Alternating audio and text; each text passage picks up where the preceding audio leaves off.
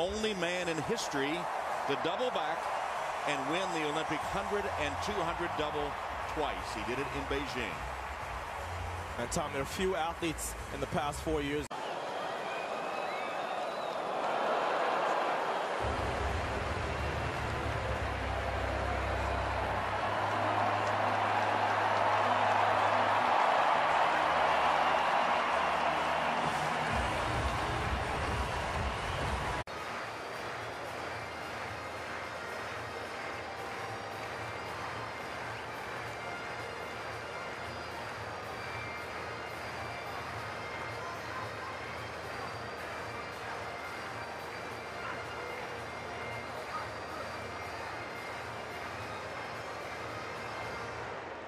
He come back and like fist pounded me.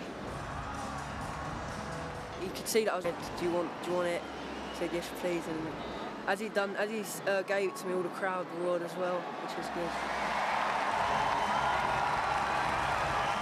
So what does it feel like to a young volunteer to have thousands of people cheer for you while speaking to one of the greatest sprinters of all time?